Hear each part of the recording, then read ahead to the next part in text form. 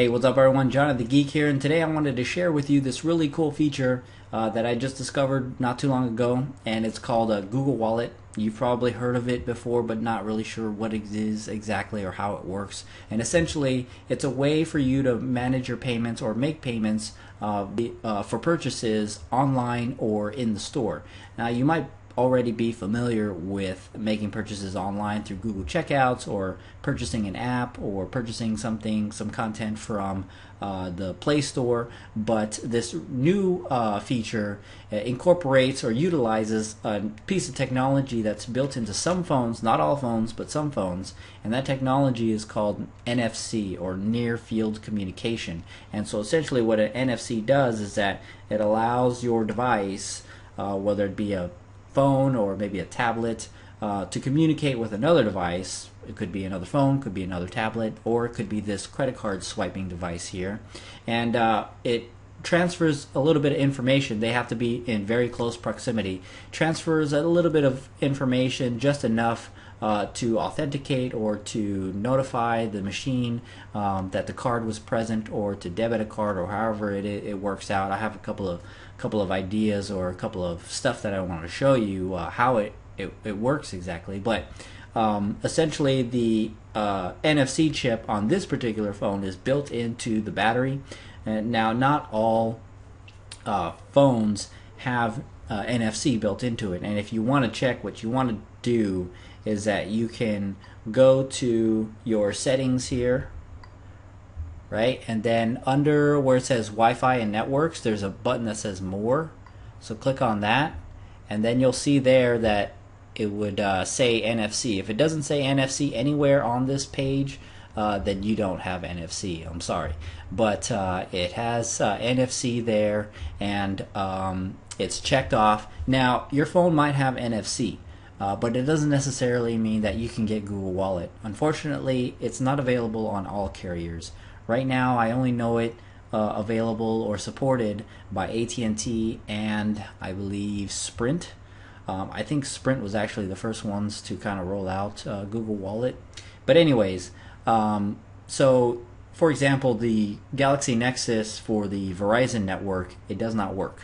You can't get Google Wallet. There's some like workarounds, or maybe some hacks and some mods and stuff like that that you might be able to do, but officially it's not really supported through Verizon and the Galaxy Nexus on there.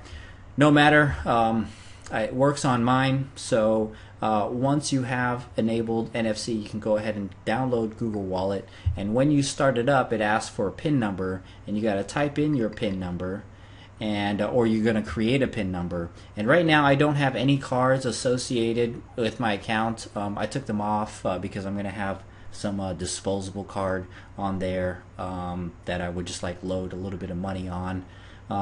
But you don't have to do that. I did have my credit card, I did have my debit card on there, and I'll probably put that on there again just for the purpose of this video. I didn't really want to show everybody my real personal debit cards. But you press the add button here, and then it comes up with some information, much like you would be making a purchase online if you ever done that before. It's your card number, the expiration date, the little CVC number that's on the back, your name, and the zip code. And then you click on next, and it takes a few minutes. Preferably try to be on Wi-Fi so that has a good connection, so it gets everything set up. You only have to do it once, right? And once you get a card added on there, you can have that card selected and start making purchases. Now, the two places that I've gone to so far that have this is the 7-Eleven, and I frequent the 7-Eleven quite often and use it all the time, and Radio Shack, right? Those are the two places right now. And what you're going to look for is this in the store. You're going to look for this device right here, right? That's on top of the credit card swiper, right? And so you need that device, and you'll need these, look for these symbols here: MasterCard PayPass, Google Wallet logo, or the little RFID NFC looking deal here.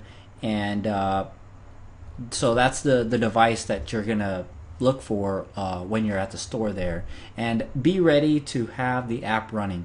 You do need to have the app running, and I have a little video here that I want to show you of the app not running and the purchase not going through. So right now it's asking me to pay and it's not going through because the app isn't running. But when the app is running and you hold it up to there, it reads it, you get a little ring, and then you get your receipt digitally and a printout. And so that's a really cool, convenient way of also saving all of your receipts that you purchase. And so that's pretty much a short, quick demo of that working. I definitely want you to try this out, see if you have NFC, see if you can get Google Wallet. For those of you who don't have the GSM version of the Galaxy Nexus and you have another phone and you try this and it works, please leave a comment in the and let me know what phone you had, what carrier it was on, and if this worked or not, and if you think it's cool or if it's too cumbersome and it's easier to just bust out with your card. I don't know. What do you guys think? I think it's a pretty cool thing. It is really actually convenient. You just have to start the app, enter in your PIN, and tap it, and you're done, right? So yeah, that's pretty much it. Thanks for watching, and I'll catch you guys later. Oh, and one thing that I forgot to mention before I leave is that it's probably a question that I'm going to get a lot about this sort of thing, and that is this whole Google Wallet thing and NFC transferring funds electronically, yada yada, is it all safe, right? And so I'm going to say yes, right? I haven't had any problems yet. If you modify your phone to get this to work on there, if you have a problem and you're on a carrier that's unsupported, you're not going to get any help from them. But for the most part, I haven't had any problems. I haven't had any security issues. And one of the measures that they take to ensure that it's safe or secure is that they use something called a virtual MasterCard, right? So your card actually gets charged by Google, and so the merchant is actually charging Google, right? So Google is using a virtual MasterCard, and if you look here at this sort of this notification here, purchases made with your Google Wallet are powered by your Google Wallet virtual card, a virtual MasterCard. This card is charged by the merchant at the time of your transaction. Google Wallet then charges your selected debit or credit card, right?